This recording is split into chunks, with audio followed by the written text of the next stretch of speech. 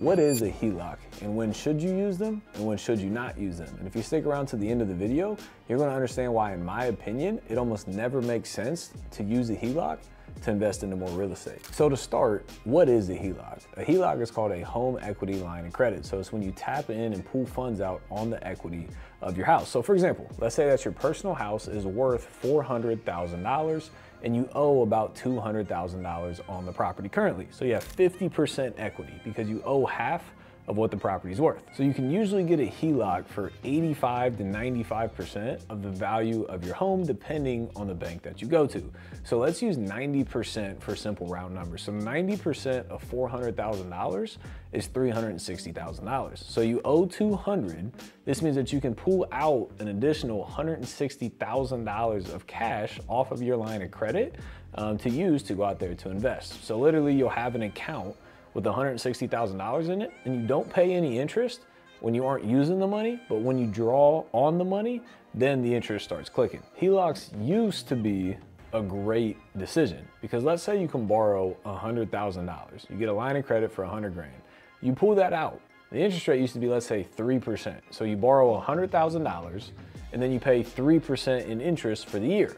So you could take that 100 grand and you could easily lend that out to other people, real estate investors, at let's say 10%. So you can make $10,000 and then you pay $3,000 in interest. So you make $7,000 on money that you previously never had access to. Or you could take that same $100,000 and go out and buy more real estate that generates a profit of more than $3,000 because that's how much you would have to pay in interest to your bank. It used to be an amazing decision to borrow money against your HELOC. Now though, times are a little bit different. With the interest rates exponentially increasing, they're no longer those 3% interest rates. You're most likely going to be paying 8, 9, 10% in interest against the HELOCs that you have. So if you borrow that money, the clock starts ticking at 10% interest, meaning you have to go place that money to earn 10% or greater on that investment. So let's take a rental property, for example, and see how this would play out. So in this scenario, we're just gonna assume you draw $40,000 out. So you take out 40 grand and you buy a $200,000 rental property because you put a 20% down payment on the property. So that means you're gonna pay $4,000 per year in interest if you're paying a 10% interest rate, meaning at minimum, you have to profit $4,000 in cash flow just to cover your expenses. So here's how those numbers would shake out. You buy it for $200, you put $40,000 down. So you finance $160,000 at, let's say, an 8% interest rate, meaning that your principal and interest payment is going to be $1,174 per month. Your taxes will probably be roughly $166 per month, and your insurance is going to be about $63 per month. So your total monthly expense just for your mortgage is going to be $1,403 per month. Now let's say that the rent is $1,700 per month for that, 3-bedroom house, 3-bed, 1-bath, 3-bed, 2-bath house. So your monthly profit will be $293 per month in profit. That's $3,516 in profit for the year, assuming 0 vacancies and 0 repairs. So if you owe $4,000 in interest on the HELOC and you make $3,516 in profit, you only got to pay $484 a year to own an asset that helps you build wealth. Might not be the end of the world, but like I said, don't make that mistake because that's how most people run their number. They leave out a whole other box of expenses that they don't even factor in. So the first question is, are you going to manage that property yourself? The idea of investing into real estate is for it to be passive, to not have to manage it yourself. So you're going to have to pay a property management company. Let's say you pay 8% per month for somebody to manage that property. 8% on $1,700 is $136 a month that you'll have to pay that property management company. So yearly, you're going to owe about $1,632 to your management company. And then we also budget 8% in vacancies and 8% in repairs, which is another $1,632 each.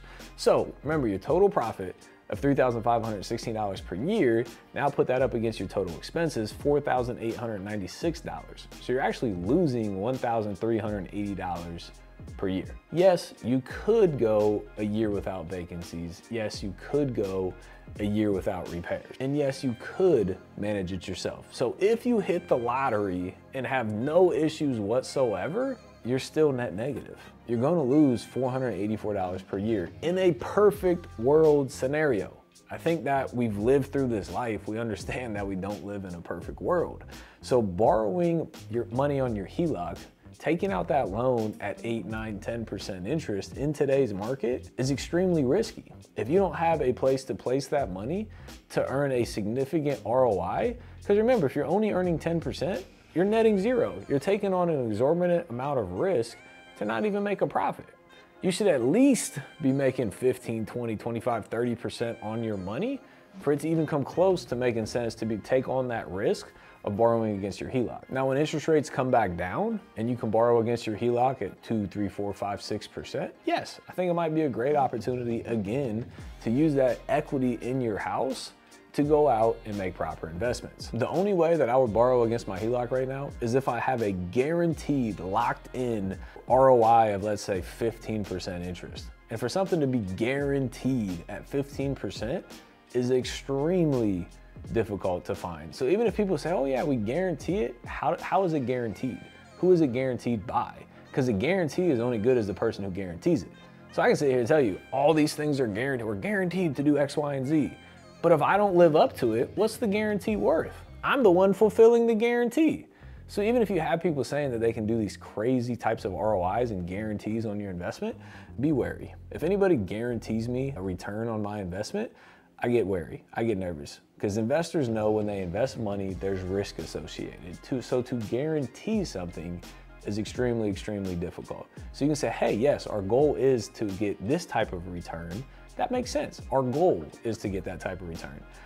But personally, I'm not pulling out HELOCs on any of my assets right now because of the insane interest rates going on in today's market. So comment below and let me know what your thoughts are. And if you want an alternative way to using a HELOC to invest into real estate, and you still want to invest into real estate with less risk, watch this next video. And if you enjoyed this video, make sure you smash that like button, hit the subscribe button so you can get more of this going forward.